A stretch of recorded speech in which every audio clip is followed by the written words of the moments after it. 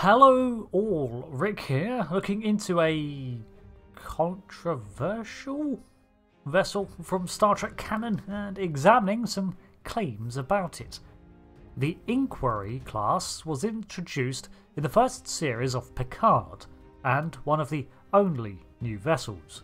Unfortunately, its introduction was marred by issues behind the scenes. However, with further years of development and apocrypha fleshing it out, it's unironically become somewhat of a favourite of mine.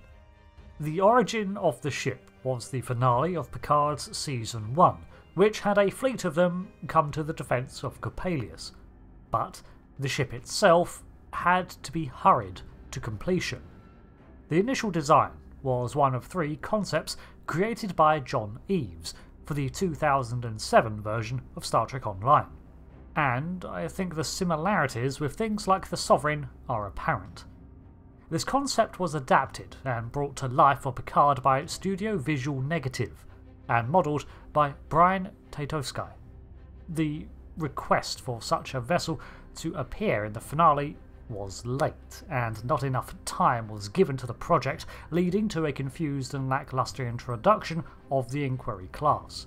In order to add some limited variety to the fleet, several versions were created with alternate nacelle designs and colorations, and this led some to claim that the fleet was in fact made from 4 separate vessels, but this was contradicted by later lore and, well, visual inspection and dialogue within the show. Tatowski himself was not satisfied with the designs, and would later express his desire to prevent such a hurried creation happening ever again in the legacy of Star Trek. When the vessel was introduced into Star Trek Online, a more detailed model was created by Tobias Richter in 2020, and that model was further edited for Season 3 of Picard with an adapted model introduced that refined the design. Changes included the tapering of the lower hull to remove the flat angle, the lightening of the hull colour, and most prominently the addition of a deflector dish instead of the grille that was there previously. This ultimately created a final design that has been the Inquiry ever since. However, the previous versions were still now on screen and needed clarification. While the shows did nothing to address this, apocrypha bore the load and created material to fill out the lore here.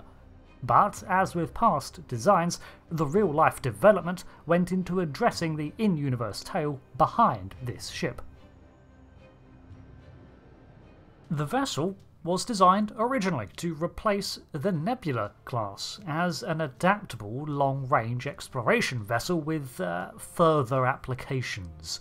Those further applications being the warfare and battleship roles Starfleet is always hesitant to implement. The Nebula class, and Luna both, were designed as exploration ships but excelled at patrol and defence duties. The Nebula through the refits of the Dominion War, and the Luna was just a powerful and sleek ship. Therefore, on the drawing board, the Inquiry was to be an exploration ship too, but one armed to the teeth. In 2394, the USS Inquiry NX 86500 was developed and launched with that role in mind. To facilitate the variation of the Nebula class, the Inquiry would forego the interchangeable mission pod in favour of easily convertible sections of its superstructure. The front of the engineering hull could be completely converted, and the nacelles were able to be replaced easily, allowing for customization for specific mission builds. This is ironic considering the fleet that debuted the Inquiry. The Inquiry field-tested several new designs that would go on to become standard within a decade. The warp systems were refined to be more efficient, but the slipstream drive, that had been all the rage with the Dauntless and Odyssey classes, was put aside for the time being. Instead, the warp core was focused on for maintaining higher cruise factor. Additionally, the weapon systems were expansive. In the face of the Utopia Planitia attack, where the culprits were still unknown in 2394, and numerous aggressive factions among the collapsed Romulan Star Empire. Kzinti and Gorn raiders were also harrying Starfleet supply lines. This combat pushed Starfleets to heavily arm their newest exploratory vessels with new systems, and I believe the Inquiry was the first ship to be equipped with Type 15 phaser arrays. The USS Inquiry was eventually registered under an NCC designation, and the line of vessels went ahead, being produced in large quantities in order to bolster the fleet. Such vessels were named after famed explorers of the UFP's member planets, harkening back to its origin as an exploration craft. The Mars shipyards were still partially out of commission at this time, so the Andorian Imperial Fleet Yards and the Teller Consolidated Fleet Yards created most of these ships. In 2398, the USS Zheng He, NCC 86505, was commissioned under the command of Captain Susan Vickers and operated amid the former territory of the Romulan Star Empire, now collapsed for 11 years, and host to a large Federation presence of such craft, which to the Romulans must have seemed very opportunistic. Anyway, the Zheng He was operating in the Z Hydrate sector and made contact with former Star Empire subject species until the crew contracted an illness and had to return to Starbase 718 for recovery a year later. This was the vessel that was placed under the command of Captain Riker in response to the Tau Shiar fleet over Coppelius, and it was accompanied by the 1st Devron Heavy Response Squadron. These ships were relatively new Inquiry classes that had yet to receive their full retrofits for the variety of mission profiles they would undertake, and they were operating as a response fleet. The ships were boasted of by Riker as being the toughest, fastest, and most powerful ships ever put into service as of that year, and it was not an idle boast, considering the former Commodore O would have likely known of these vessels' capabilities. The ships ended the confrontation without a battle ensuing, which you could argue was the whole point of their heavy armaments. A deterrent. In terms of statistics, the Inquiry class was 640 metres long, 320 metres wide, and a rather flat 86 metres tall. Its hull had a coating of ablative armour like the Defiant and Prometheus classes, while it also bore a form of reverse-engineered regenerative repair derived from Starfleet-produced nanites based on Borg research. That is likely where the boast about it being tough comes from, as these nanites could effectively heal hull damage quicker than repair teams or drones. It had a crew capacity of around 350. Let's see if the boast of its speed holds up. Well, it had a highly efficient warp core that could sustain high warp factors for longer, which was rapidly becoming standard in ships being produced, being able to hold warp 7.5 without overheat indefinitely, and being able to reach factors of warp 9.9. However, it lacked the quantum slipstream drive, so I guess it's a fast vessel for sure, but the Intrepid could hold higher warp factors for longer, and the Odyssey had a limited QSD, so this does not really hold up, although the Inquiry sits at the upper echelon of its era. As for its armaments, well, it really does boast quite a formidable array.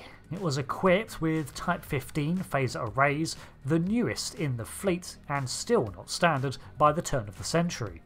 Alongside this, however, it had Type 12s, designed for more accurate fire, creating coverage at all ranges.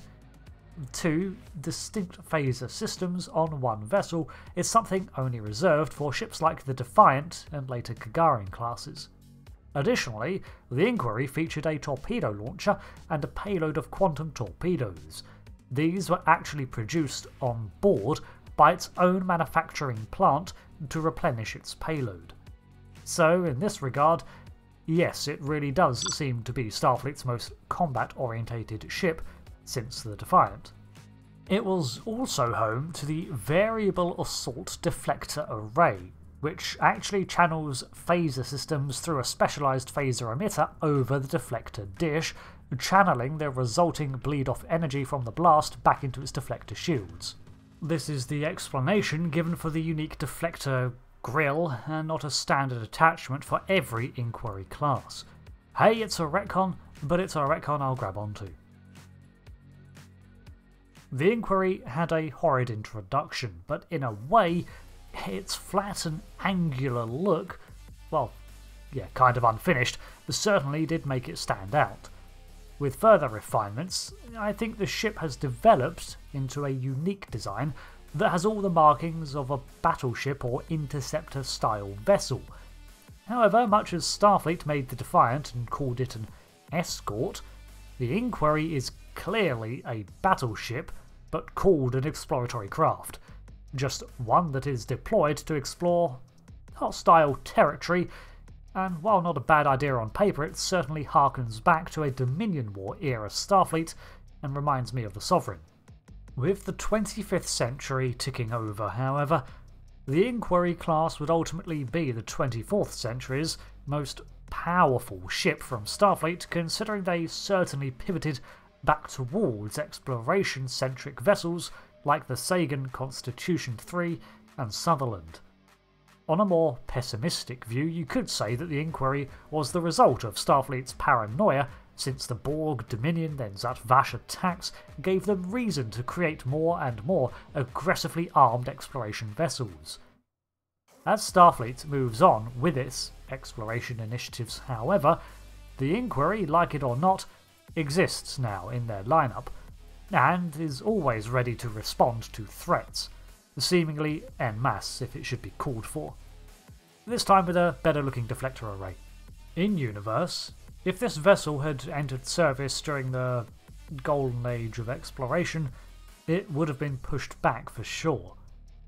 But then we saw the unapologetic Defiant class, and even the Sovereign class Enterprise was heavily armed and battle ready. Thanks for watching this breakdown on the Inquiry class. I've been Rick, and I'll see you later for another video. Thanks again, and goodbye.